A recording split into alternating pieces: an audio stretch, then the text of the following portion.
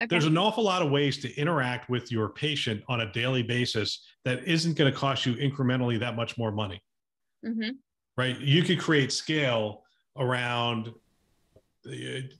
put a bunch of clinicians and nurse practitioners and whatever in a building, and they are your digital arm. And we're not talking 1,000 of them, we're talking 50 of them, because they're going to be able to handle thousands of digital interactions. And so you create that model, and now you can scale that way beyond what you could the traditional campus and building and clinic.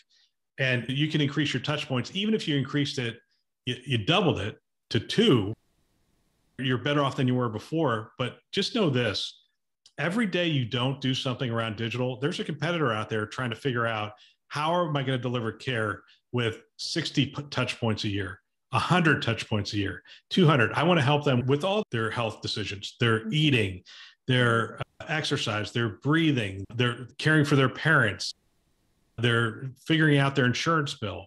I mean, all those are opportunities for a digital disruptor to come in.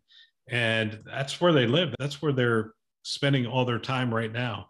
And one of the things Glenn and I talked about was when Haven failed, healthcare breathed a sigh of relief and said, "See, I told you so. It's a lot harder than you think it is." And Glenn came back with Transcarent. You know what Transcarent is? It's Haven. I mean, I'm looking at him going, dude, this is all the promise of Haven, except Yeah. it's being built by somebody who really understands healthcare, really understands the Yeah. incentives, and has Yeah. access to, they've raised over $100 million already. So I understand the business side of it. I felt like Haven was a little bit too much think tank and not enough on the, nuts and bolts of how do you run the business.